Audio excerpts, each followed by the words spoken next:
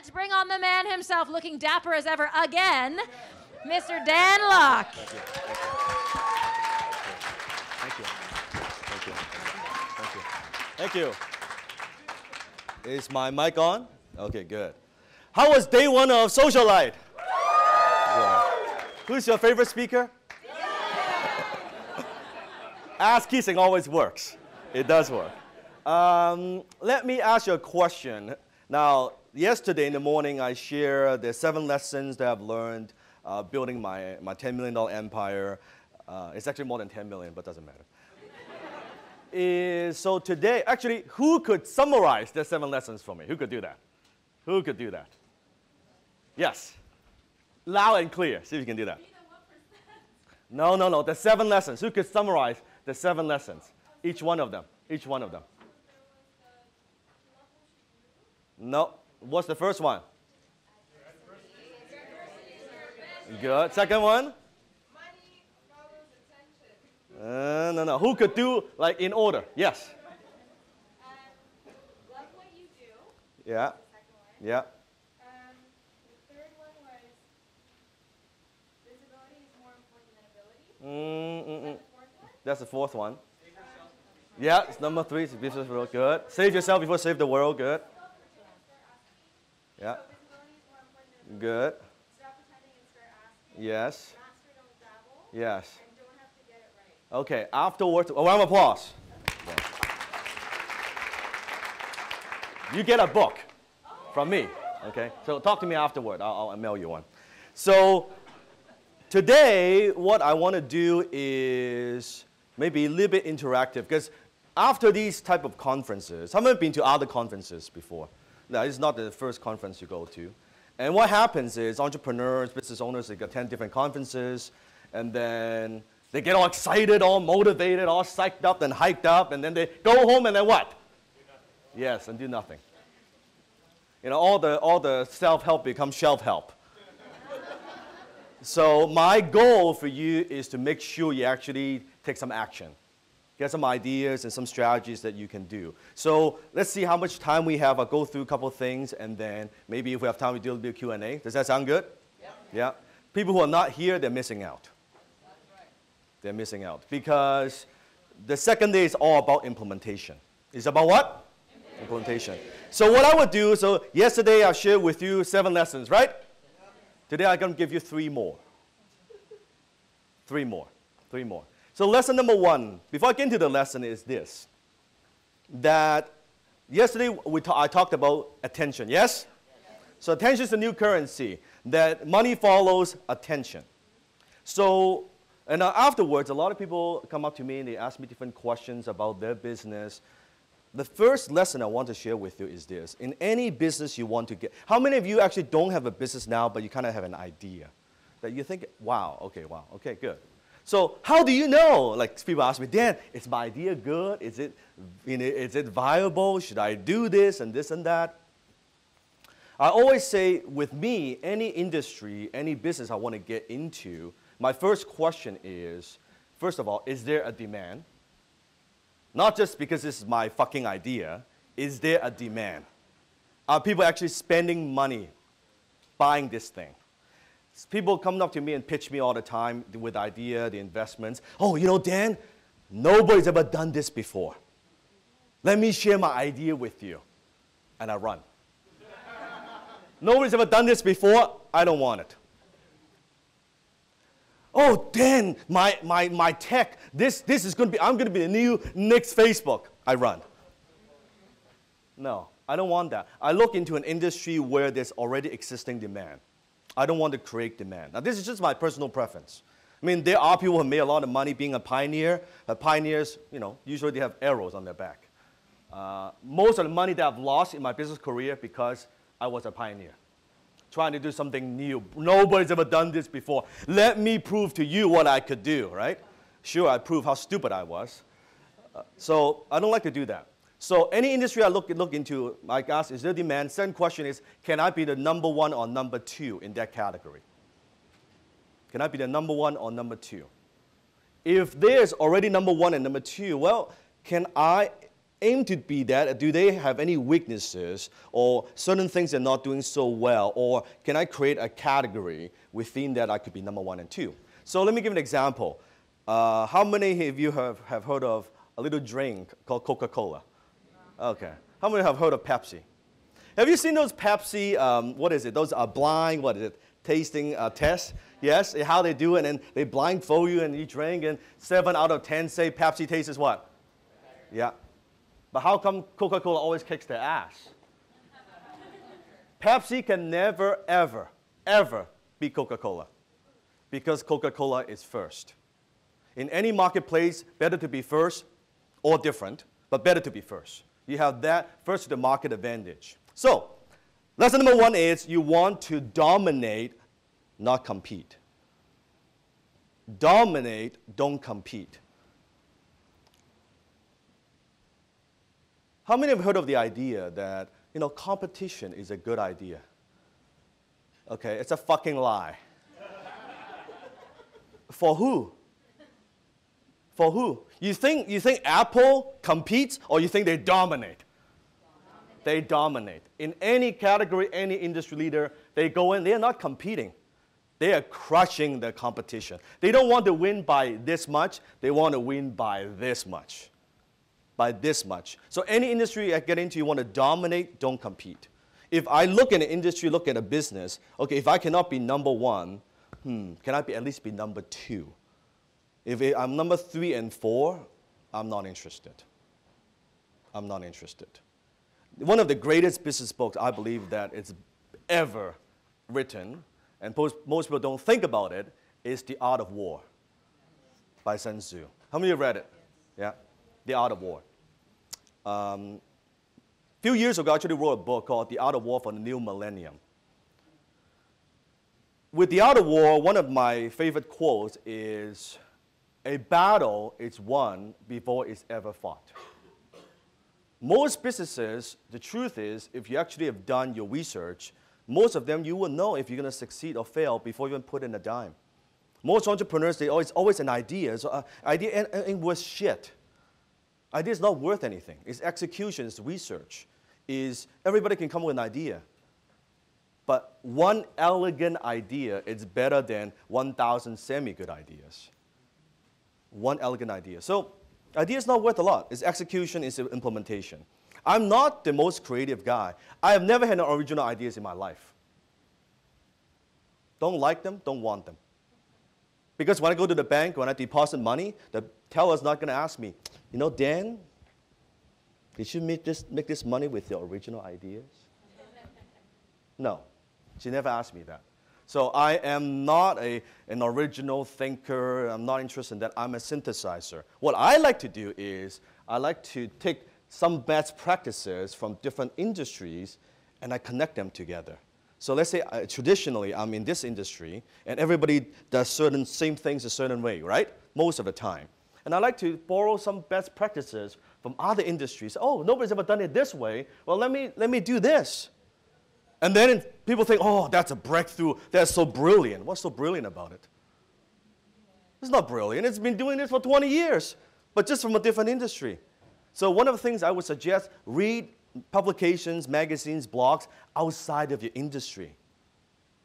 That's how you get out of the box idea. In my podcast, one time I was interviewing the founder of Priceline.com. How many heard of Priceline.com? Yeah. So Jeff Hoffman. When I was talking with Jeff, and through the podcast, and Jeff was telling me that how he came up with the Priceline.com idea was, one time he was reading a magazine, some kind of article about fruit, and how there's a company, basically they sell fruit, but they do it in a way that, let's say you have a banana, and it's fresh, and they sell for X amount of dollars, but as time, it goes bad, right? So every day it goes by, this company, they would lower the amount of the amount of money they sell, the price for these types of fruit.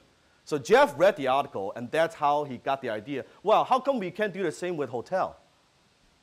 What if hotel, there are a lot of vacancy, and it's just sitting there. It costs money for the cleaner to be there. It costs money for the air conditioning. What if we can work a deal with hotel, and all these space that they don't sell, then maybe we could sell on our website. That's how he came up with Priceline.com. And you think, oh, such an original idea. You listen to the interview, it's not that original. But that's how you get breakthrough ideas. So that's lesson number 1. Dominate, don't compete. Second is verify, don't assume. Verify, don't assume. The number one key to business success is to avoid bad assumptions. It's the number one key to business success. Avoid bad assumptions. Most businesses fail because the entrepreneur assumes it's a good idea. They assume everybody would want this. They assume their marketing would work. Because entrepreneurs, we're naturally optimistic, yes? Yes, we look at the good side of things, yes? That how it's going to work. I'm saying, and I was very, very optimistic, and that's how I lost most of my money. Okay? So now I'm more a realist. I'm more like a professor of harsh reality through that experience. So now I am optimistic, but at the same time, I verify. I go through, I ask myself the questions, what could go wrong? That's a very good question to ask in yourself. What could go wrong? Not what happens if everything goes right. No, what could go wrong? Another very good question I have on my desk. So I have what could go wrong and what don't I see? What don't I see? What don't I see? Oh yeah, when I launched this, my business, I don't have any business experience. I've got this great idea. I'm sure when I launch it in 30 days, I'm going to make $100,000. That's an assumption. How do you know? Well, and what if it doesn't? What if not only it doesn't make $100,000, you didn't make any money the first month? What if you didn't make any money the second month? What if actually you don't make any money the first year? What if you don't make any money the second year? It's way better. Think about it. Think about it. Who has a higher probability of success? 2 people. This person saying, you know what? I've got this idea. I'm going to go to the marketplace, and it's going to be so easy. I'm going to launch, and I'm going to be profitable day 1. Okay? And people will love it, and they will tell their friends about it.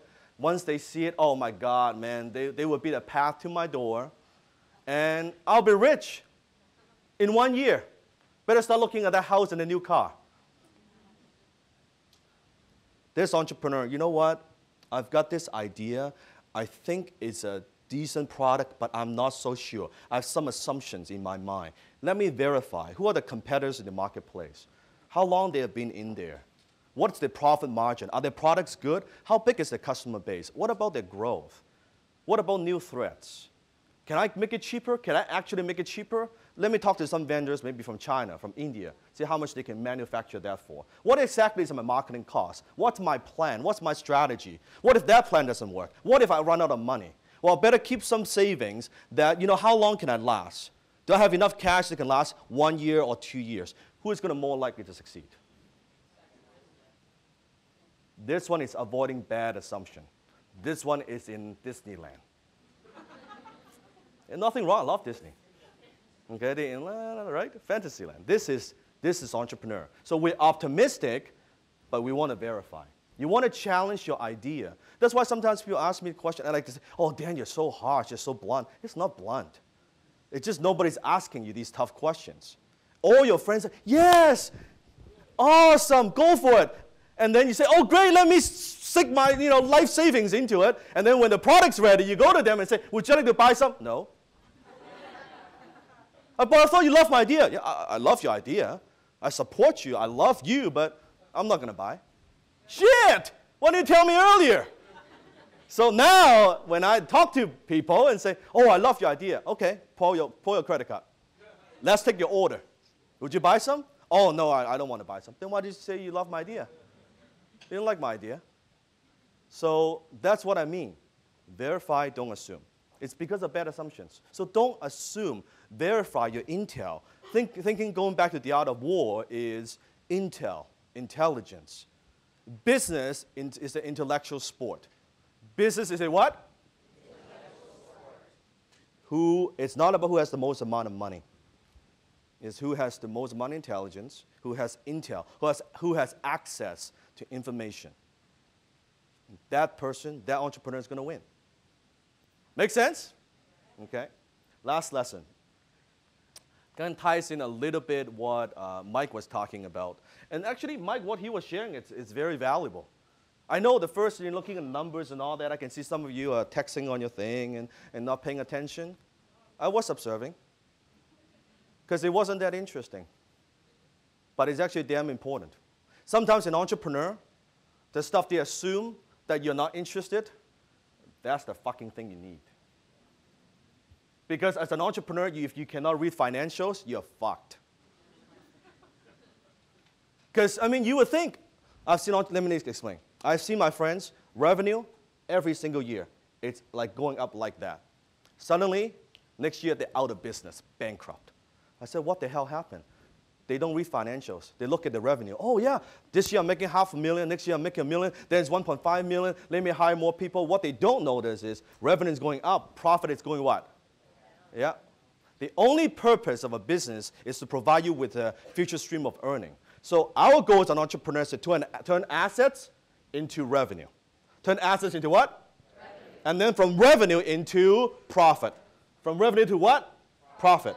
And from profit into cash. Cash. It's cash flow management. No company goes out of business because too much, it's not revenue.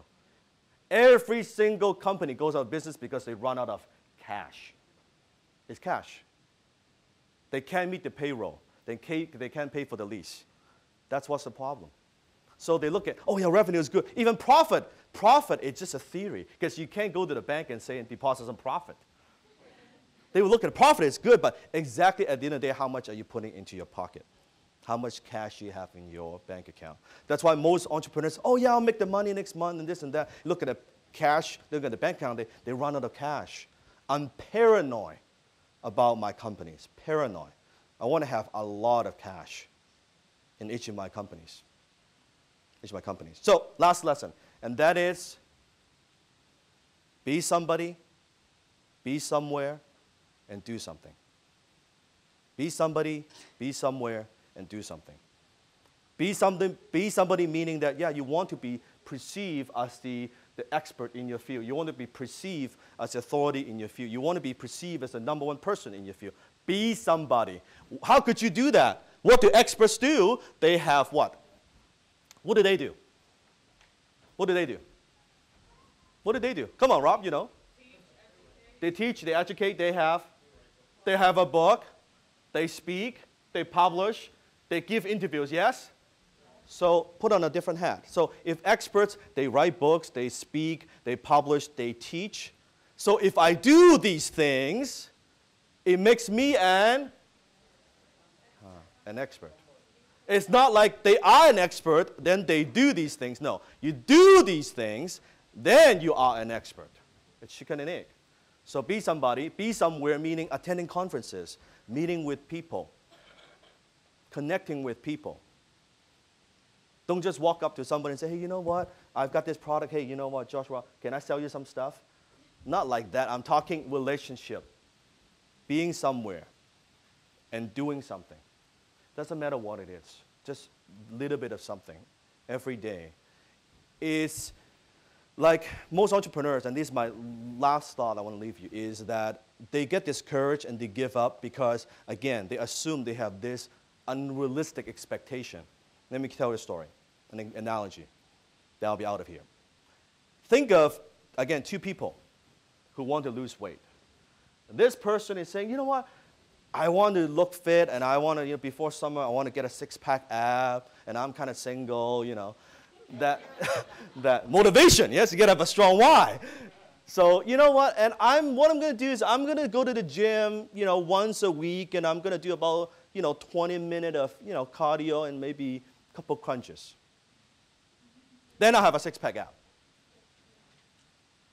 That's how most entrepreneurs think. So that's an unrealistic expectation. That's a what? what are the chances of this guy getting a six-pack ab? On the other hand, here's this guy. You know what? I want to get a six-pack ab as well. And my instructor, my trainer says, I got to go in, 3 times a week. I got to kind of watch my diet. I got to do at least an hour of cardio, and then maybe, a couple, 100 crunches every day. Okay? But you know what? Just in case, I'm going to go to the gym 5 times a day, 5 times a week, 2 hours a day, not 100 crunches. I'm going to do 200 crunches, plus I'm going to do some cardio. On top of that, let me run another 2 miles. Whatever activities you're thinking that it takes to cut through the noise, whatever activities you think it takes to make that sell, to grow your company, whatever the amount you're thinking, just 10x it. Just 10x it. Then you won't get discouraged because now your expectation has been adjusted. Then you don't get discouraged. Maybe it doesn't take 10 times the activities and effort. But I guarantee you, if you actually 10 times your thinking and 10 times your activities, your expectation, chances of succeeding, is way high. Does that make sense? Yes? That's all I have. Thank you very much. Thank you very much.